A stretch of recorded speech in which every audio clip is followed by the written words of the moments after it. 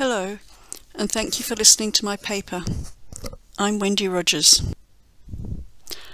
In this paper I will discuss the following issues. First of all, diagnosis and overdiagnosis. Second are some of the issues that drive thyroid cancer overdiagnosis. Third, the ethical issues that arise from overdiagnosis.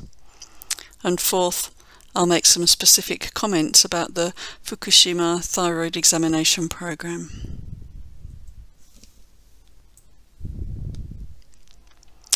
Diagnosis is central to medical practice. Through the process of diagnosis, doctors identify the presence of specific diseases and can then offer information and relevant interventions to minimise harm from the disease.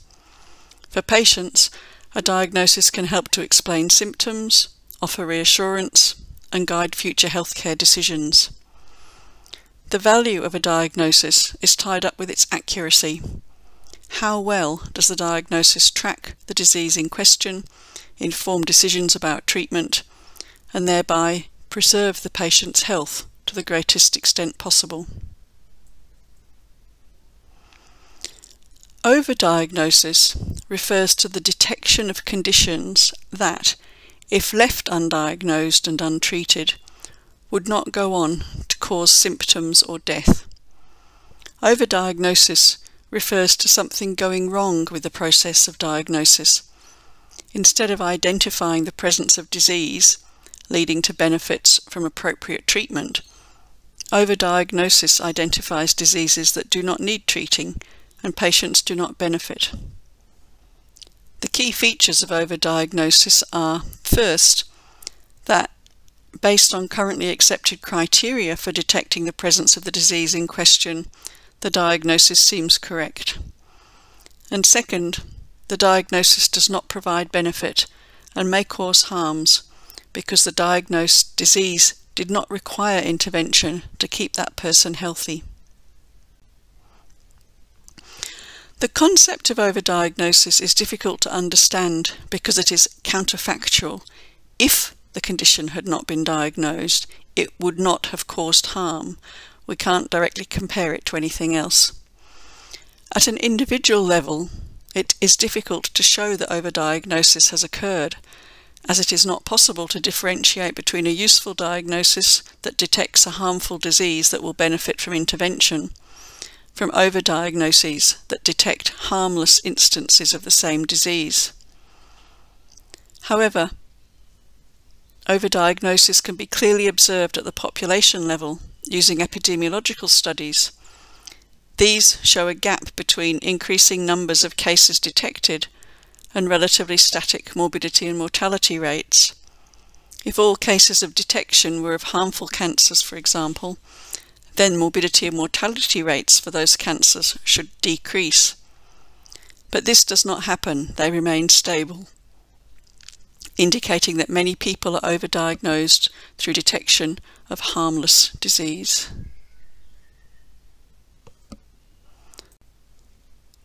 Why thyroid cancer overdiagnosis?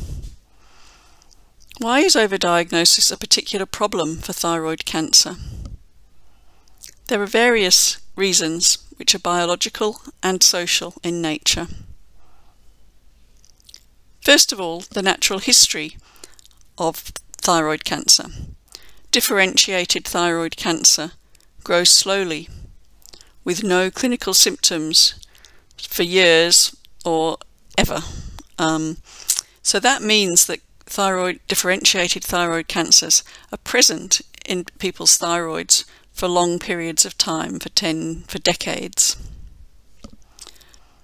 Second, thyroid cancer is common. We know this because a substantial reservoir of thyroid cancer is found at autopsy. It's present in around 1/3 of people.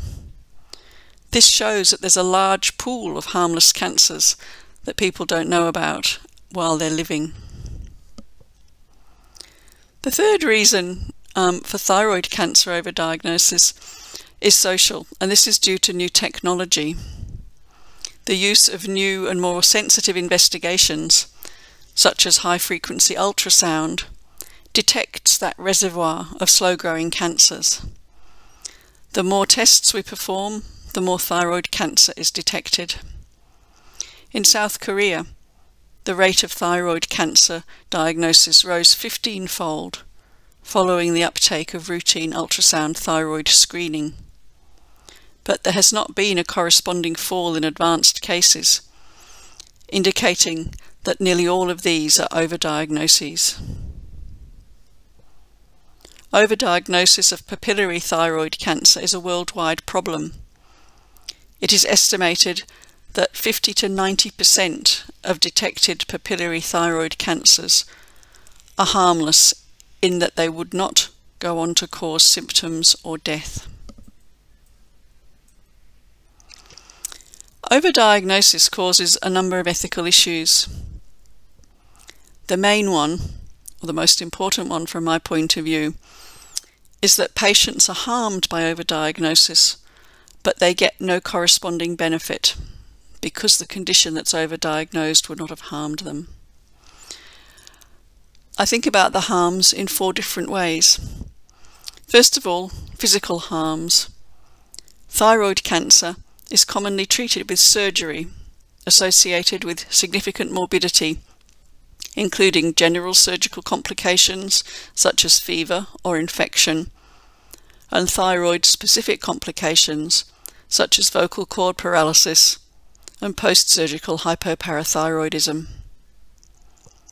Other physical consequences of thyroid cancer treatment include hypothyroidism, requiring lifelong daily thyroxine replacement, together with an increased risk of atrial fibrillation and osteoporosis. The second type of harm is psychological. Psychological harms arise from the impact of being diagnosed with a cancer. The consequences can include ongoing disruption to everyday life due to persistently increased cancer worry, fear of recurrence, a heightened sense of mortality, and a disruption to personal identity with the loss of the person's anticipated future in good health and living a long time without cancer. The third type of harm is social. A cancer diagnosis affects patients' social participation and relationships, as well as their employment and careers. Ongoing treatment and follow-up for thyroid cancer is extensive and can limit the time and energy that patients have for socializing or attending work. Finally, patients suffer financial harms.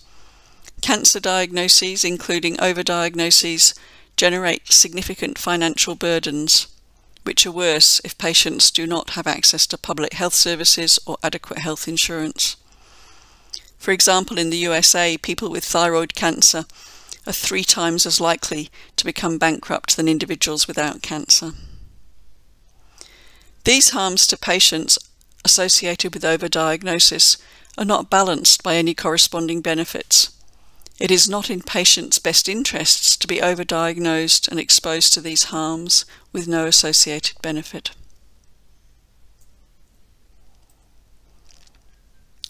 A second set of ethical concerns arise around the practice of informed consent.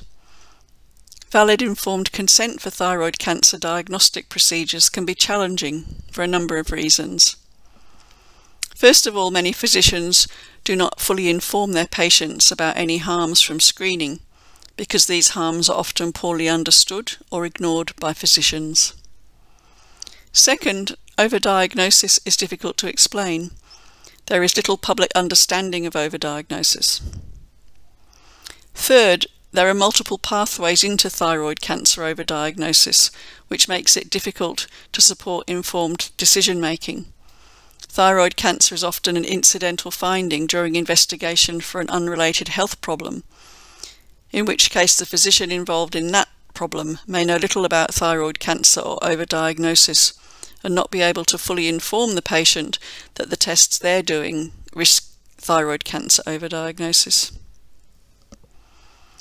Fourth, there are no validated decision aids for screening detected thyroid cancer to help patients navigate the choice about whether or not to undergo screening. And finally, shared decision-making is uncommon, as physicians tend to direct decisions about thyroid cancer treatment. Recent Australian research found that patients were simply told that surgery would be curative for their cancer, and none were offered surveillance or shared decision-making, even for very low-risk cancers.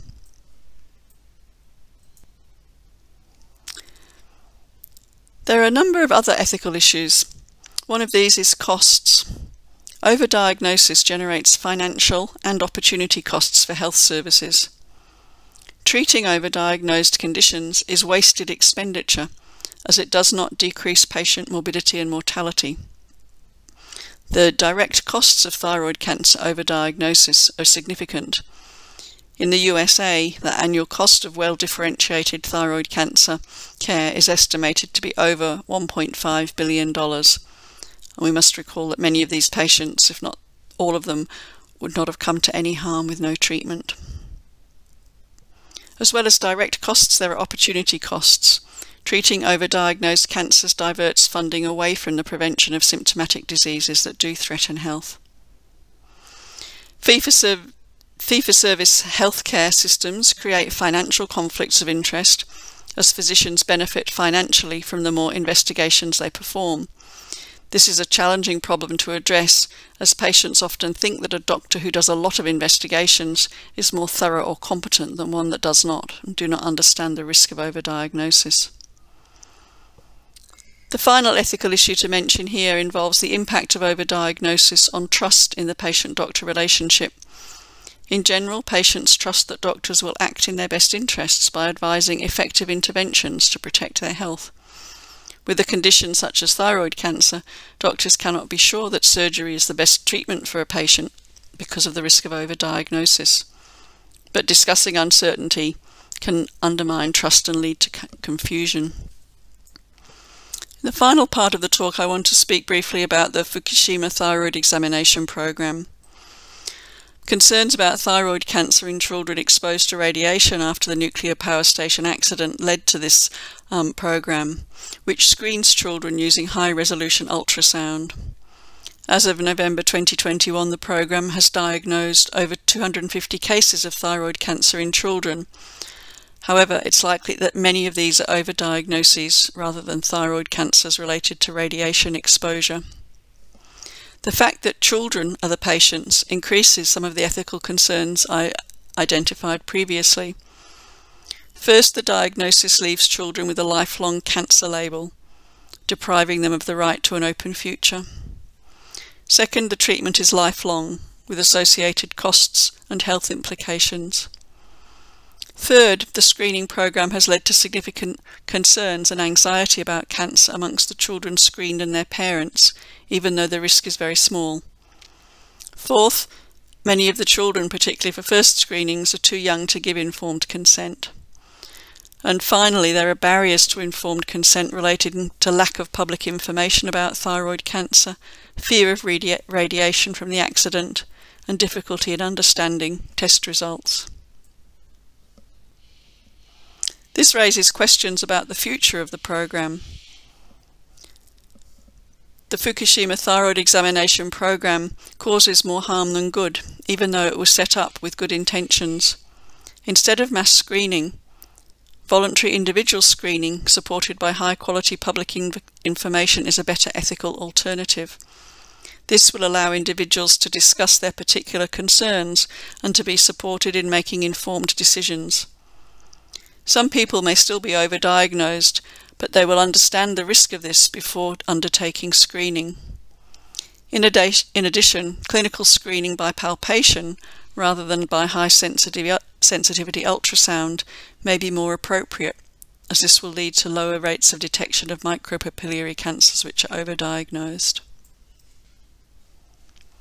In conclusion, thyroid cancer overdiagnosis is an internationally recognised problem, causing harm to patients and increasing healthcare costs.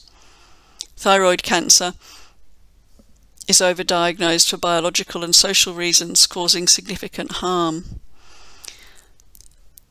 The program causes lifelong harm to children who are overdiagnosed and should minimise harms by stopping mass screening and providing better public information and ensuring informed consent. The Fukushima thyroid examination program could avoid many of the harms by stopping mass screening and moving to a voluntary program, accompanied by high-quality public education. These measures are urgently needed to avoid ongoing harms from overdiagnosis. Thank you.